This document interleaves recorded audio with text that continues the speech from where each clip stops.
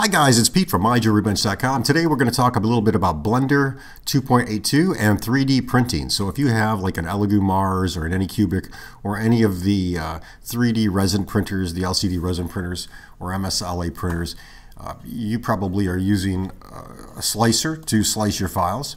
And when you're working with Blender, you're designing basically a model of something. It doesn't have hard edges. You're actually going in there and creating a very complex model, especially jewelry or like figurines or things like that, characters, whatever. And if you want to 3D print them, there are things that you can do in Blender that help you determine whether or not your model is not going to print correctly. Now, one of the tools available is this 3D printing workshop here, this add-on that comes with Blender, and you can click on this and select your model and then hit check all, and it'll run through this little checklist about whether or not your model is working good or not. And if it tells you that you have like overhanging faces, then that's something that, you know, if we try to make manifold and we try to fix, what's going to happen is it's going to distort your model. And I'm just going to run through that, and you can see, man, it really hammers the model. So I'm going to undo that. That being said, we can try to do certain things on it to fix it, but it doesn't really work all that well. Now, one of the other things that you can do is select your model and look for open faces. Now, that's not going to solve overhanging faces, but it is going to show you if you have normals that are out of position. Normals being faces that point outward or in a direction of a surface instead of being flipped around and inverted incorrectly. And if you have normals out of location, they'll show up as red marks, and I'll show you what I mean here. I'm just going to go ahead and add a box. So we'll add a mesh, come over to cube, and I'm going to slide this down. Okay, so basically all the faces on this cube are pointing outwards. But if one of them was inverted, and I can do that by going to edit mode, I can select this face, and then I can do Shift N and invert inside.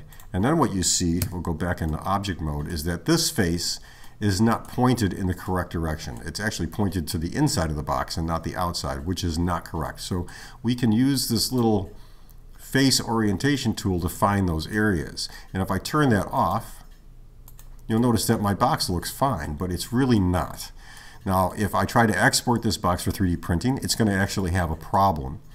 And I can fix that by doing face select, selecting my box, going into edit mode, hit Shift N, and then press enter, go into object mode, and you can see now the box is actually fixed.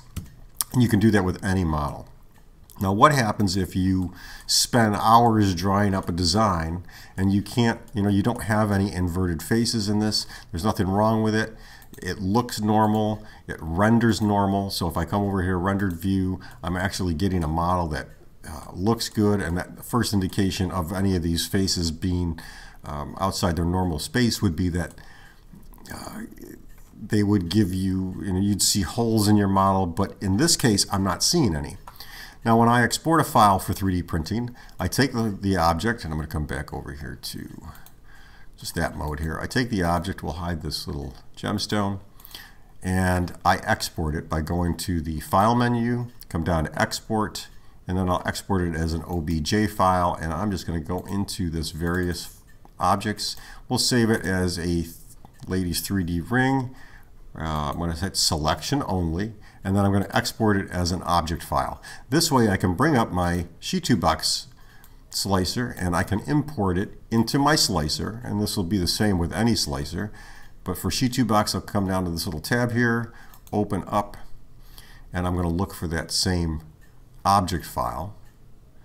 And let's see, desktop, various models, and there it is, the ladies school ring 3. I'm going to open that up as it's an object file, so I'll open it up, and you can see now it's in my slicer, and supposedly it looks good. I'm just going to rotate this around the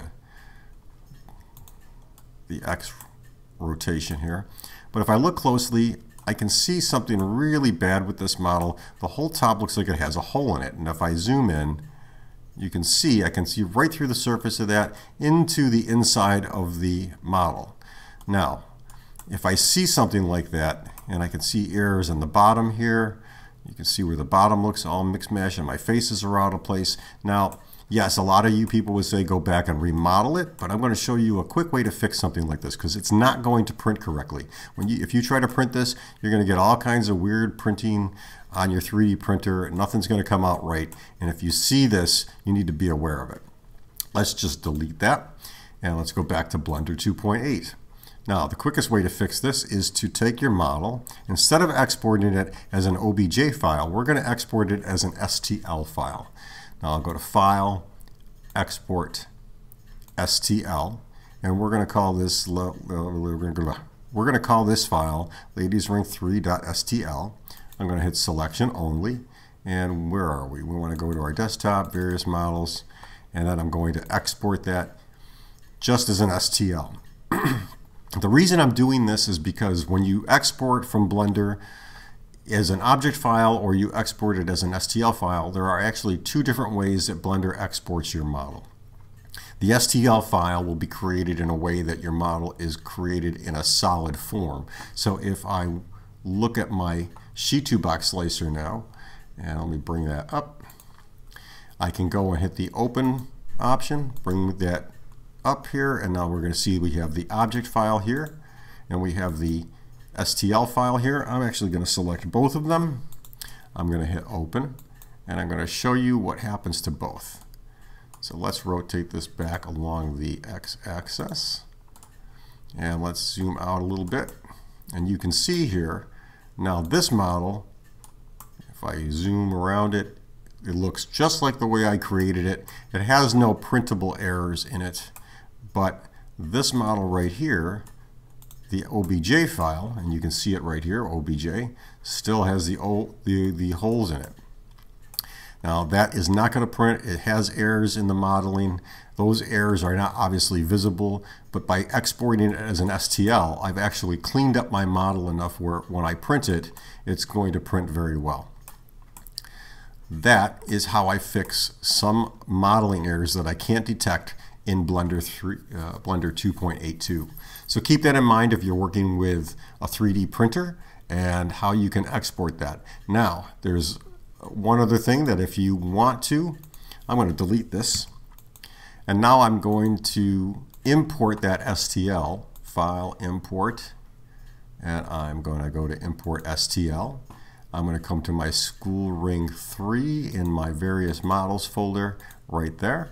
And I'm going to import that, and you can see it brings it right back in. It's an STL file, but the really cool thing is because the STL file has basically cleared up my surfaces, I can now go back, export this as an OBJ file just like this one, and when I export it, that we can double check in the Sheet 2 box slicer. We'll get rid of this OBJ file, and I'm going to go import the one I just saved right here.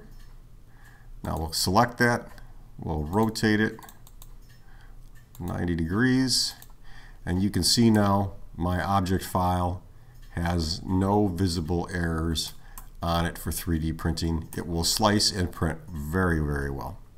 So guys, that's a little tip and a trick that if you run into issues in your slicer where you see really a lot of bad faces in your slicer, that's how you go about fixing them. So keep that in mind. I hope this video helped. If it did help, please give it a thumbs up. If you can, share my videos with other people that you might know are interested in this kind of thing. And anytime you want to be notified, you can subscribe if you're not a subscriber and hit that little notification bell, and you'll be notified every time I upload a next video.